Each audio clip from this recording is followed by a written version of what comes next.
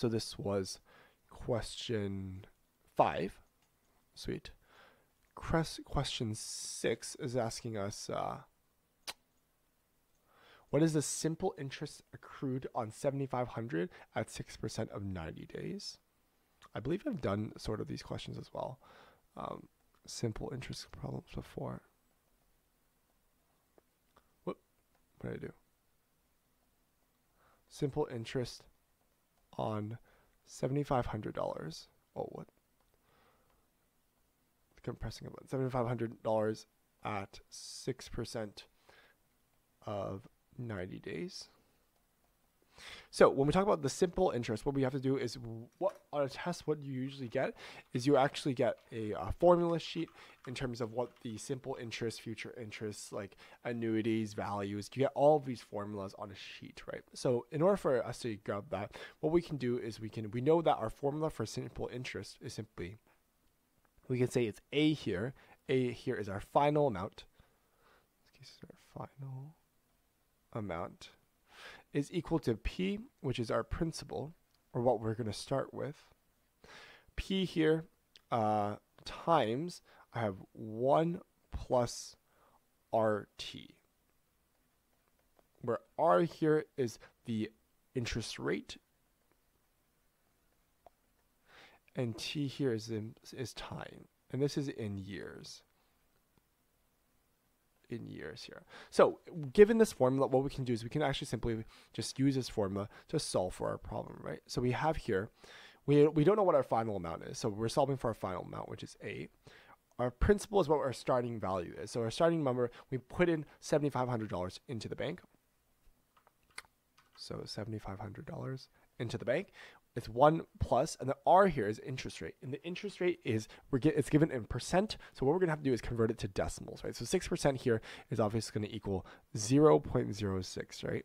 0.06, or you can think of it as 6 divided by 100. And then that's our R value, and we have to multiply it by our T value in years, right? And time is in years. In this case, we have 90 days. So in this case, we don't specifically have, it's not multiplied by 1, because 1 would be 1 year, right? So we have to actually write a decimal or fraction in terms of how do we figure out what 90 days of a year is. So I can simply just put 90 over 3,665, because we know that there are 365 days to a year. So this here would be our formula in this case here. So if 7,500 is our principal, 1 plus 0.06 is our interest rate, and then 90 divided by 365 is a fraction of what this year would of what 90 days in a year would be. So we basically convert it into years here, and all we have to do is just plug this in our calculator, right? And then we will get our final answer. So this here would be 7,500 is 1 plus, and then let me just type this in my calculator. So I have 1 plus 0.06 multiplied by 90 divided by 365 here. 0.06 times, let's see, 90 over 365. This will give me a value of 0.01479. So I'm going to write this down, 0.01479. I'm going to add that by 1. It would give me a value of 1 plus that would be 1.01479.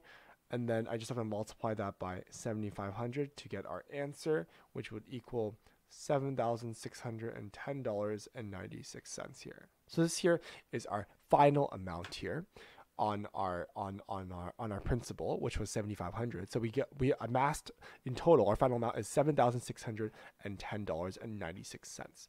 So but the question here is we're not done here. Right? We're not done the problem because it's asking us we only care about the simple interest, right? This here is our final amount. It's not our simple interest.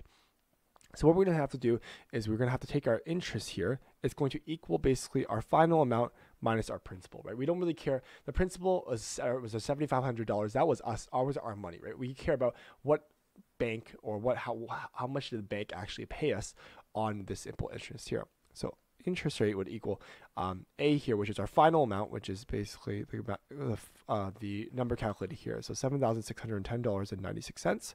We're going to subtract that by the initial amount, our principal balance, which was $7,500, right? And we put in $7,500 in the beginning here.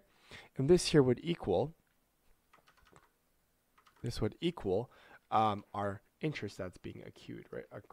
Sorry, not accrued. And this would give me a value of $110.96, right? So our interest rate here is $110.96, and this here is our answer for this problem here. Again, it's $110.96 is only interest, right? So as you can see, this here simple interest equals $110.95, very, very close to 96 cents here. So the solution here is correct. Their formula here is simple interest equals P times R times T over 100, I believe.